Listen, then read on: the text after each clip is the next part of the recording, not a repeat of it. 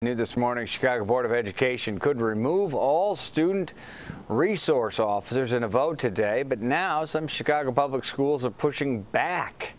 CBS News' Marissa Perlman live outside the Board of Education, where they're going to be probably rowdy today with what we think we're going to hear at that board meeting.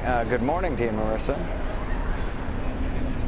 Brad, good morning to you. There's a lot of opinions on both sides of this issue, something we've been hearing about for months now. You said it, a pretty rowdy crowd here outside of the Board of Education office. That meeting about to get underway here any minute now. They will be considering a safety plan calling for CPS to end its school resource officer program by 2025. Ending the program, students and organizers here say they're passionate about.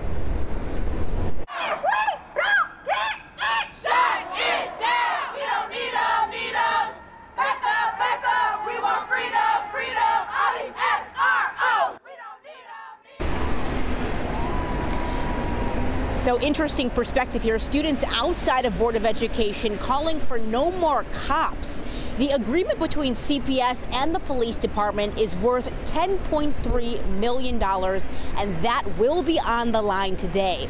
Now, those who oppose SROs in schools say students arrested on campus often end up in the criminal justice system for in-school incidents.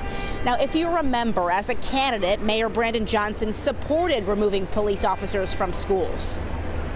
We are demanding that the money be reinvested and reallocated towards restorative justice tactics that do not criminalize or subject our students to harsh punishments. We demand increased investment in the education system, the removal of all police officers from our schools, redirecting those funds back to our schools, and the end to the destructive school-to-prison pipeline.